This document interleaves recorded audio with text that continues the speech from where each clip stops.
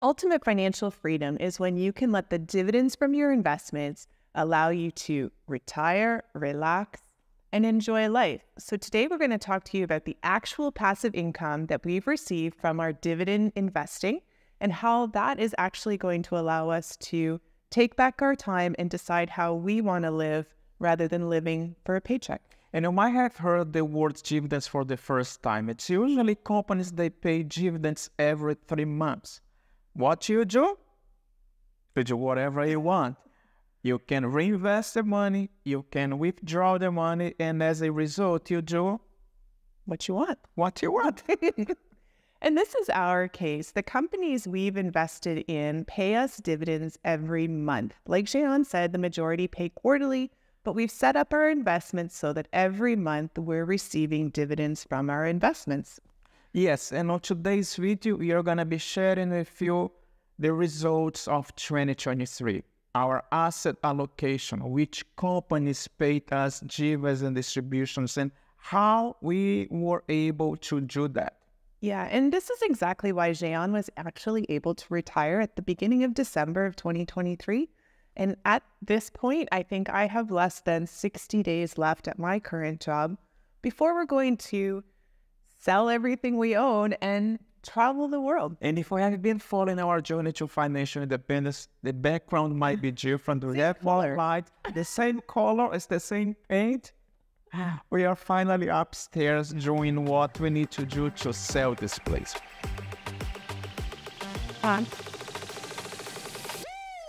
But before we start, please don't skip this part because this is really, really important and it's gonna help you out to understand our philosophy, which we will talk later. But the first one is, why do companies pay dividends? If a company is paying dividends, first of all, most of the cases is because they are profitable. So they are making money, they have extra money. And the extra money that they have, they can use to invest back in the company so they can grow more. They can basically leave their money within the company like as an emergency fund. And the last one is to share what they were able to achieve with its investors like us, where they can go and pay us back. Yeah. And it's important to understand why we chose to invest in dividends. We started our investment journey pretty late, I guess, compared to some in life. If we were in our mid-40s, well, okay, he was in his mid-40s, I was in my late 30s, early 40s. But we had this dream of retiring early. And initially, we were thinking that 2028 was going to be our time, right? But as we invested into these dividend stocks, we realized that by 2024, we were going to be able to achieve our dream. And our dream was to be able to live off our investments and travel the world. So we've achieved this through dividend investing. And we know that there's a lot of people out there that choose ETF investing and other forms of investing, which are also great. But we had a very short time horizon in order to come up with that monthly income. Yeah. So we focused our journey on dividends. Now, let's be very clear. We also invest into growth and long-term investments. But in order to achieve our financial independence, we focused on dividend income, achieving a certain amount so that we could leave our full-time jobs, travel, and allow our other investments time to grow. You would set everything. We should stop the video, but no, you are here for something else. You were here because you wanted to understand on how we were able to achieve that amount. The first thing that's really important is you need to track everything. We are only able to know this because we have been tracking our journey to financial independence. And we also have a spreadsheet that we use to track those numbers where you can also download that spreadsheet. This is actually free. All that you need to do is click on the link that will show in your screen or TV or cell phone or tablet, whatever you're watching, and then download that spreadsheet. That's the first one.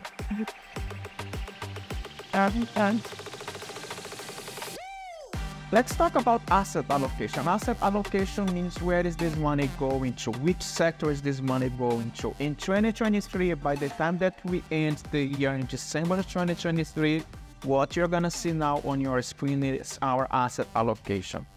The first one is the telecom sector. We have companies in the telecom sector. They do represent 12% of the dividend income that we received. Next one is utilities with 8%. You're gonna see a big number now jumping from 8 to 30% for financials. On the other hand, the consumer cyclical amount is only 1% of our portfolio. The ETFs, they do represent 3%. The energy sector, 14% of our portfolio. And the income fund one, it's 32%. And it's really important to note that these numbers are based on the fact that the majority of all of our dividend paying stocks are Canadian dividend paying stocks, which is why you're going to see an over representation in the financial sector, because a lot of our really reliable, good dividend payers are banks here in Canada. So it's going to be different for everybody, and depending on where you're watching from, your asset allocation could look very different.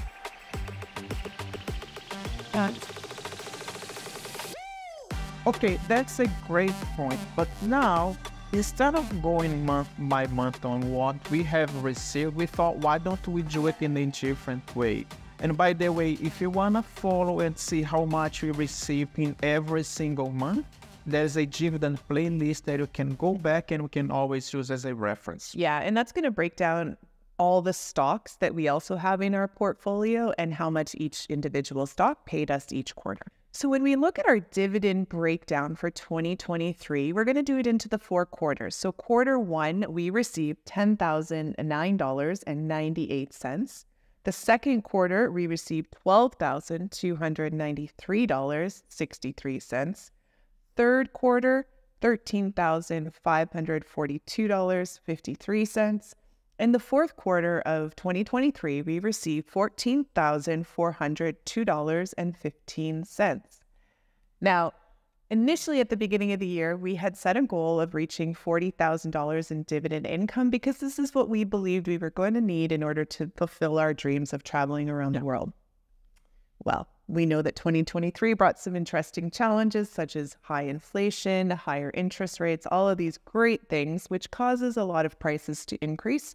So we increased our needed budget to $60,000 a year. Yep. How did we do?